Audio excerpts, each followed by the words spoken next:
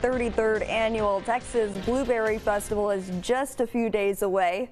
The Nacogdoches County Chamber, along with sponsors, work almost year-round to produce an event that's exciting for the whole family. Fox 51's Avery Klanowski shows us what to expect. I mean, I'm just really excited what's going on down there. When I'm on that cart taking people up and down the hill, I'm going to go down there and just maybe get on the inflatables myself and play. The annual Texas Blueberry Festival may not be an official state holiday, but residents and visitors alike flock to downtown Nacogdoches every year. To be in this community that still has events like this, to still have sponsors and people like Mr. Slayton and Tipton Ford. Saying without the sponsors and volunteers, the Texas Blueberry Festival would not be possible. So many people cooperating, from government to private business and things like the chamber.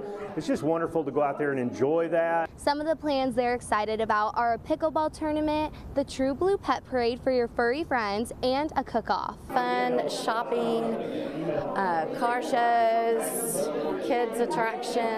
More shopping, more food, more fun. There will be pie eating contests, a cupcake battle, and live concerts. A new addition this year is the Bronco Raptor Simulator. You get in it and the windows have been replaced by screens, and then it takes off and it moves up and down. The one-way diesel will also be at the event this year. Our main goal is to show the country in the world what Nacogdoches is about and promote it as best we can. Grace Handler, the chair of the Texas Blueberry Festival, says people from all over the state of Texas visit Nacogdoches for this annual event. I'm going to tell you between 20 and 25,000. The Nacogdoches County Chamber plans a year in advance to make the event enjoyable for everyone. So we're looking forward to that. We're also just looking forward to seeing all of our neighbors, seeing all of our friends that we run into.